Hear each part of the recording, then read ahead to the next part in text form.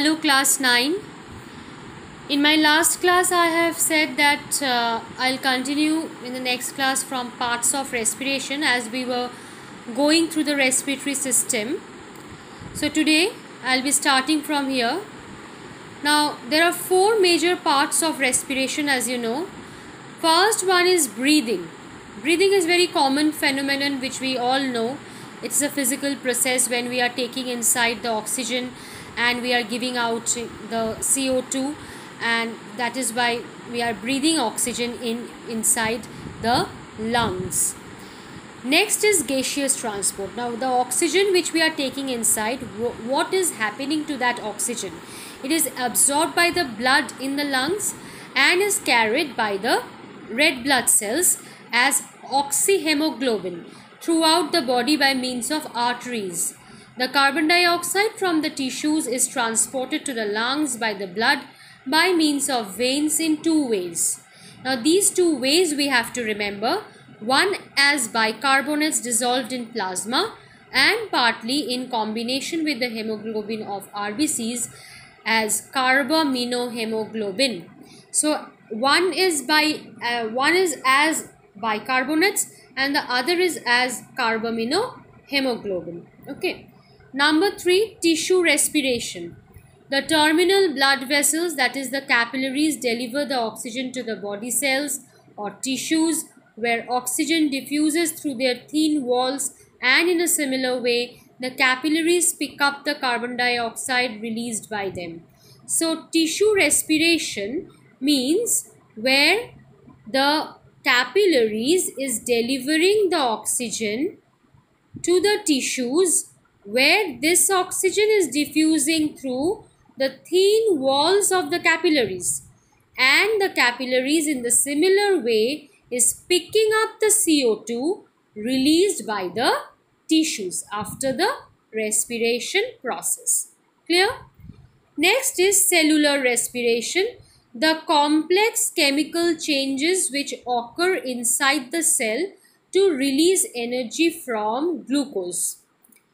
So cellular respiration is a bit complicated part because when we are getting inside and more inside interior, then we are getting inside the cellular part, and there the most complex chemical changes are occurring. Now one diagram is there, students, which you have to practice very properly. Let me show you the diagram. This is the diagram. This diagram is very, very important for your exam, right? Now, this part, where does respiration occur in a cell? This part is also very important because we have to know a bit elaborately about the cellular respiration. As I've just told you that cellular respiration is a more complicated part of the respiration. So, in two different places, two different phases occur. One is glycolysis, another is Krebs cycle. Now, glycolysis occurs in cytoplasm outside the mitochondria. What happens at that time? It breaks down, it's an organic acid, pyruvic acid, which further breaks down into ethanol in plants and lactic acid in animals. It is an anaerobic part and very little energy is released. Next half is the Krebs cycle. Now where does it occur? It occurs inside the mitochondria. It needs oxygen, step-by-step breakdown of pyruvic acid or lactic acid to produce ATP and CO2. H plus ions released in the cycle are removed through the oxygen supplied by forming water, and much energy is produced. So now you know what for our body needs oxygen. Now you have understood why do we need so much of oxygen? Yes, to remove the H plus ions. Understood? So these two phases of cellular respiration is very, very important. I hope it is clear. Okay. Now, what are the respiratory organs? We all know nose and lungs, but in between there are also various parts which we must know. Nose, pharynx, larynx, trachea, bronchi and the lungs. Now this nose has got the external part, we call it as two nostrils, separated by a cartilaginous septum. The hairs present in the nostrils prevent large particles from entering the system. The two nostrils open into a pair of nasal chambers, and the inner lining of these nasal chambers has got three functions. What are those functions? It warms the air as it passes over. It adds moisture to the air. Its mucus secretion entraps harmful particles. So always breathe through the nose and not through the mouth, because nose has got certain properties which can entrap the harmful particles. An additional function is to smell. Now next part is the pharynx. The nasal chambers open at the back into a wide cavity, the pharynx, situated at the back of the mouth. It is a common passage for air and food. It leads into an air tube, we call it as trachea, and a food tube, we call it as esophagus. I hope students you know it. Located dorsally behind the trachea. When not in use, the food tube is partially collapsed as it has soft walls. The entrance to the trachea is guarded by a flap called epiglottis. This is a very important part which you must know, that where is it located, epiglottis location, and what is its function? It closes at the time of swallowing food. Understood? Otherwise, the food will go into the nasal chamber. Incomplete closure of epiglottis during swallowing causes cough. Next part is larynx. Larynx is also known as the voice box or the Adam's apple.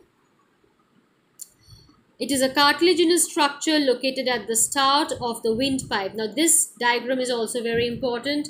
Figure here we can see the air passage in the nose and throat. Go through the labelings because this is a bit complicated diagram, so it will not come for your drawing, but for your labeling it may come. You can feel it with your fingers in the front part of your neck, the Adam's apple. When you swallow something, this part rises and falls. It contains two ligamentous folds called vocal cords. I hope you know what are vocal cords. These vocal cords are important and is essential for the voice. Air expelled forcibly through the vocal cords vibrates them, producing sound. Clear? Next part is the trachea. The trachea or the windpipe emerges from the larynx down below in the neck, where it is partly covered by the thyroid gland. Its walls are strengthened by C-shaped rings of cartilage, the incomplete parts of the rings being on the backside. The rings, what are the functions of the rings? The C-shaped rings. These rings provide flexibility and keep the trachea distended permanently. Distended means in a tight, proper position. It gives a mechanical framework. Clear? Bronchi close to the lungs. The trachea divides into two tubes called the bronchi. On entering the lungs, each bronchus divides into fine secondary bronchi, and which further divide to form finer tertiary bronchi. The cartilaginous rings, as those present on the trachea, are also present here. Bronchioles are the subsequent still finer tubes of tertiary bronchi, which acquire a diameter of about 1 mm and are without cartilaginous rings. By repeated branching, the bronchioles ultimately end in a cluster of tiny air chambers called the air sacs or alveoli. So students, you have to remember step by step. Trachea, then bronchi, then secondary bronchi, then tertiary bronchi, then bronchioles, and at last the alveoli or the air sacs, which are very, very tiny air chambers formed into clusters. Here we can see the diagram of alveoli, and in the broader way we can see it in the whole diagram within the lungs. And we can see here bronchiole entering into the alveolar ducts and in the alveolus, and how the capillaries in number E, how the capillaries are surrounding the wall of each alveolus, where it allows the gaseous diffusion. I hope